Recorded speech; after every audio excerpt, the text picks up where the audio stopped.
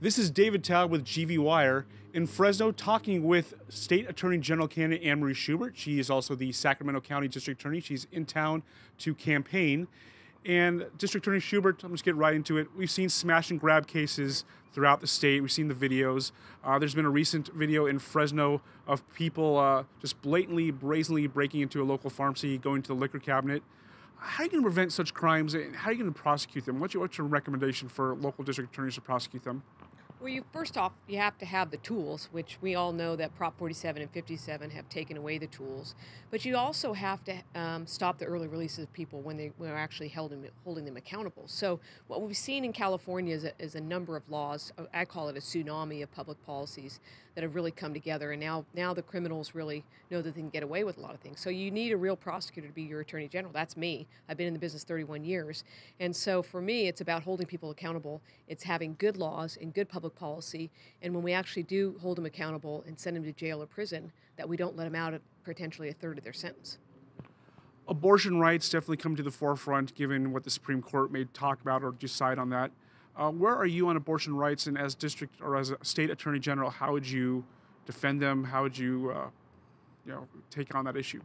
Well, I'm pro-choice, but I will say this. California has a constitutional right for someone to have that choice. So we are very protected here in California. As the Attorney General, no matter what the law is, I'm going to defend the law if the law is constitutional.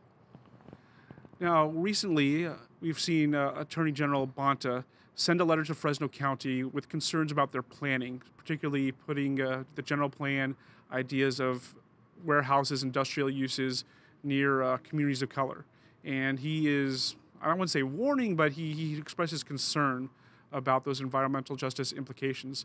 As State Attorney General, would you be getting involved in local jurisdictions' planning issues, and where are you on putting industrial uses near sensitive communities? I have to look at the letter he sent to the Fresno County officials. I do know he's taking a very active role. Listen, we've got a crisis of crime in California. That's what the focus needs to be right now for me. We've got violent crime. We've got an epidemic of drug addiction, mental health, and homelessness that needs to be tackled. We've got people living under almost every overpass and that are dying in our streets because of fentanyl or whatever it is. So as your next Attorney General, my focus will be on getting control of violent crime, getting illegal guns out of the hands of people that should not have them, felons and prohibited persons, and dealing with this epidemic of homelessness, drug addiction, mental health. So environmental justice issues, obviously a concern, but it doesn't sound like it's a top priority.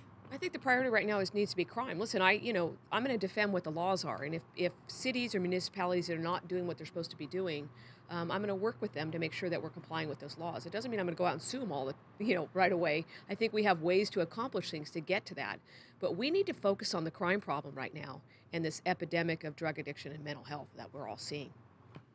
There have been allegations among the Fresno City Council about public corruption. If a public corruption complaint comes across your desk, how do you plan to handle that?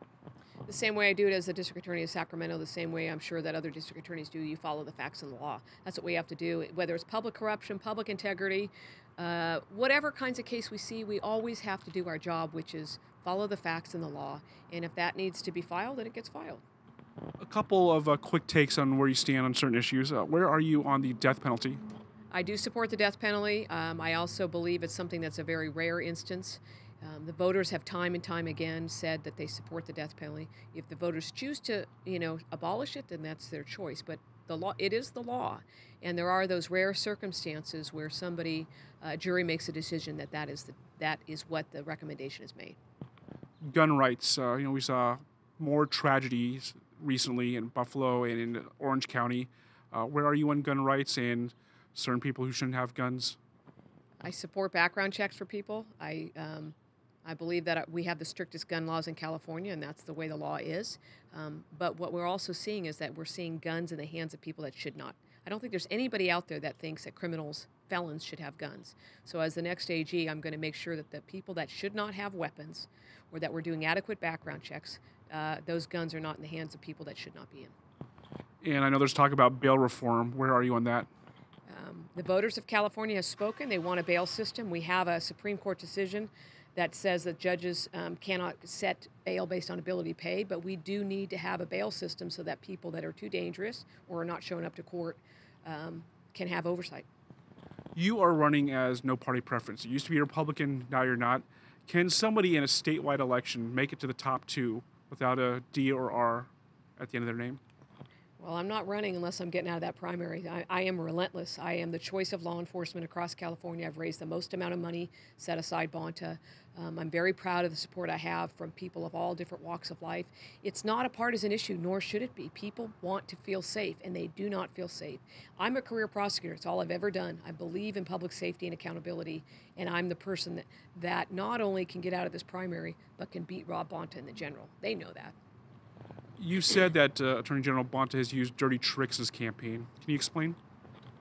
Uh, I'm not sure if what you're referring to in terms of what the context is, but are you talking about the latest thing where they're paying to try to get a Republican out of the primary so they don't have to take me on? Right. Yeah, Bonta supporters are funding ads for one of the candidates that is unelectable in the general election. So I think it's very interesting that that's their tactic, and the tactic is because they know that Schubert is the person that they're going to struggle with.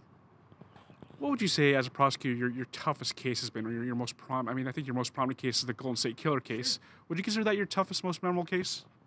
I think it's up there on the top of the list in terms of a cold case that took a lot of work and innovative work to solve.